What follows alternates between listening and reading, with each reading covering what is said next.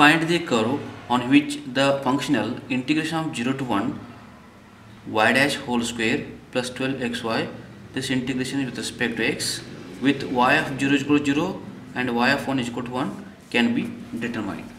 Now this problem is very simple. Now let I is equal to integration of 0 to 1, taking this one, y dash whole square plus 12xy. Now this integration is with respect to x. Okay, now consider this part is, now let f of x y dash is equal to y dash whole square plus 12xy. Now Euler's equation becomes, now Euler's equation is dou f by dou y minus d by dx of dou f by dou y dash equal to 0. This equation becomes, now differentiate f means this one with respect to y only, this is constant, 12xy differentiate with respect to y, that is a 12x minus d by dx.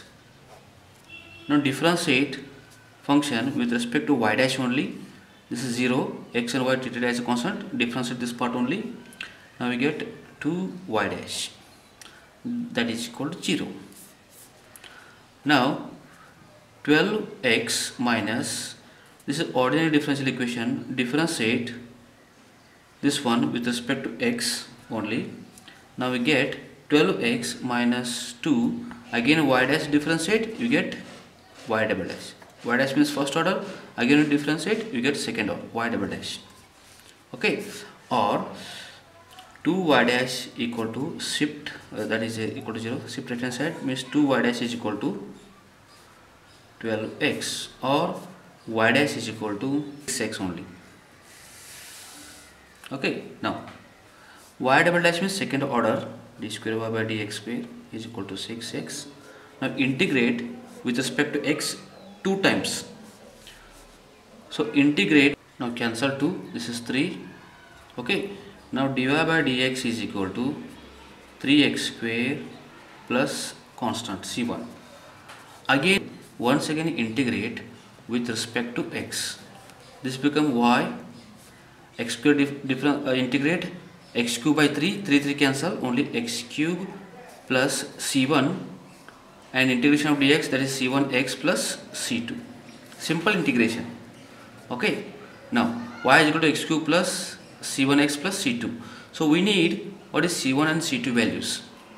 Condition is given, y of 0 equal to 0 and y of 1 is equal to 1. Taking these conditions, using